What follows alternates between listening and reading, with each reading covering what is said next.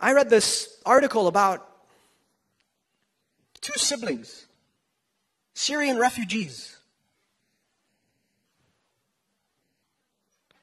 They were separated, put into two different camps. The elder brother got himself in so much trouble in every single camp. And they would ask him why. He wouldn't say anything. Until he ended up at a camp where he found his sister. He was reunited with his sister. Then he was okay. Then he was at ease. There are such people that live around us today.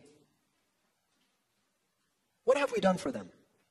In fact, brothers and sisters, the most beautiful way, the most meaningful way for us to propagate the religion of Islam, a way for us to enhance the reputation of Islam, make Islam lovable in the society, is by helping others who are in need.